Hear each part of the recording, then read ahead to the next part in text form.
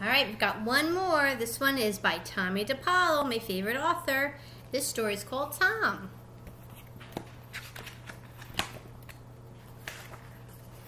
And inside, Tomie wrote a special note to all of his readers. It says, I always thought my Irish grandfather was my special friend because I was named after him. He loved to tell stories and make me laugh. I hope I'm following in his footsteps because I love to tell stories too and to make people laugh, especially young people.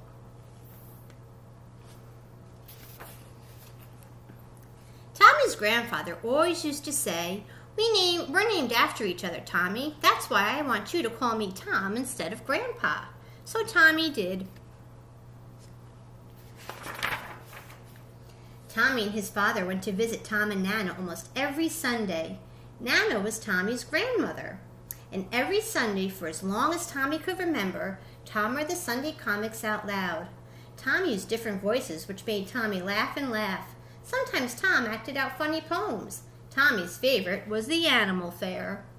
I went to the animal fair. The birds and the beasts were there. The big baboon with the light of the moon would comb out his golden hair.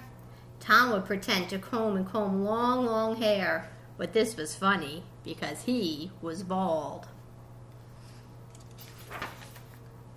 Tomie would get the giggles, and as Tom went on, he giggled louder and louder. Sometimes he would squeal and laugh so loud that Tom would start laughing too. Tom Downy, Nana would say, you're just as bad as that child. Sometimes if they were really loud, Nana would say, Tom Downy, you're just as bad as that child and all the Downies and the rest of the Irish. When that happened, and it was winter time, Tom would say, come on, Tomie, let's go to the cellar and shake and sift the ashes. Tom and Nana had a big coal furnace, and Tom would shake the ashes to keep the coal burning. Now we'll sift the ashes to get rid of the clinkers, and we'll save the ashes to put on the sidewalk if it gets icy. Then Tom and Tomie would sit down near the warm furnace. Tom would light his corncob pipe. Nana wouldn't let him smoke it upstairs, and he would begin telling stories. Some about himself when he was a little boy, and some that he made up. Tomie loved those the most. If it was not winter, they would just sit outside the cellar door and talk. Once they went next door to the Lubbies and saw their puppies. Those are firehouse dogs, Tom told Tomie. Your great Uncle Jim had one when he was a fire chief. He named him Sparky, and when the siren went off, he would run alongside the fire engine all the way to the fire. Tom and Nana had a grocery store. Nana was in charge of the front of the store. Tomie helped put the cans of food on the shelves just the way Nana wanted them, nice and neat with the labels facing out. Tom was in charge of the back of the store. He was a butcher, and behind the counter was Tommie's butcher's table, where he cut up the meat for his customers. Next to what was the big grinding machine, Tom would grind up pieces of beef into hamburger. Tomie liked to help him. Be careful now, Tom always said. I don't want any fingers in my hamburger. Sometimes when Tomie was there, Mrs. Novak brought in the chickens that his grandfather would sell. Their feathers were all plucked, but their heads and feet were still on. Tom would take his cleaver and whop, off came the head. Whop, whop, off came the feet.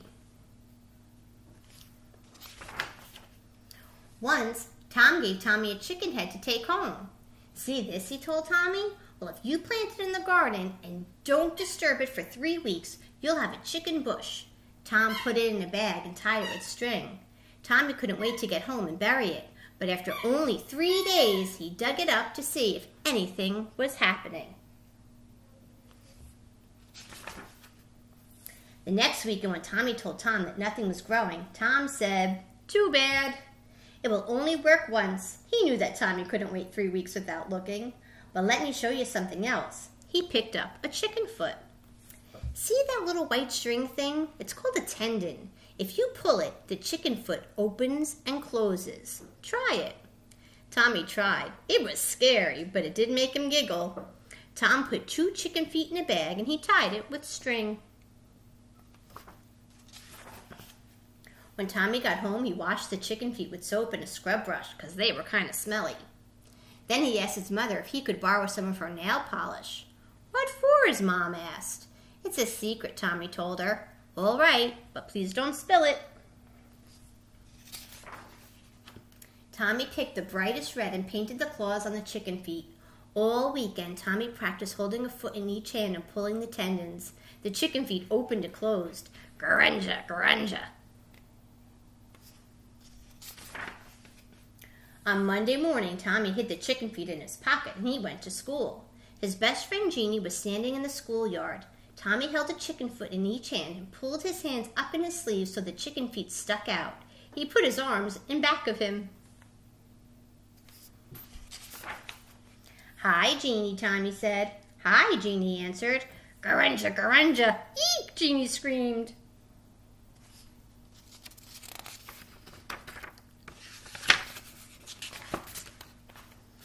Three girls turned around to look. Grunja, grunja, went Tomie and the chicken feet. Eek, eek, eek, the girls screamed. Tomie turned around. Grunja, grunja. Uh-oh. It was his teacher. Tomie spent the whole morning in the principal's office. She threw away his chicken feet and sent him home with a note. Tomie is not allowed to bring chicken feet to school ever again. Miss Burke, principal. The next weekend, when Tomie went to visit Tom and Nana, Tomie told Tom all about it. Well, Tom said, we'll just have to think of something else to do, don't you think? And Tom gave Tomie a big wink. Hope you liked that one. Bye, guys.